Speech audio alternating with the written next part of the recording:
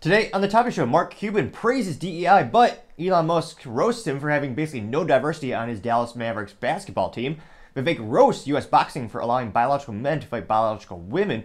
DeSantis on Nikki Haley saying Iowans need to have their vote as quote-unquote corrected. Bud Light Ravens tweet may have listened to some social media feedback. General Motors to offer customers credits up to $7,500 to offset the federal subsidies that some of their EVs no longer qualify for. Tesla delivered a record number of EVs in 2023, and grocery store Carrefour pulls PepsiCo products due to price hikes. All of that, much more on The Topping Show.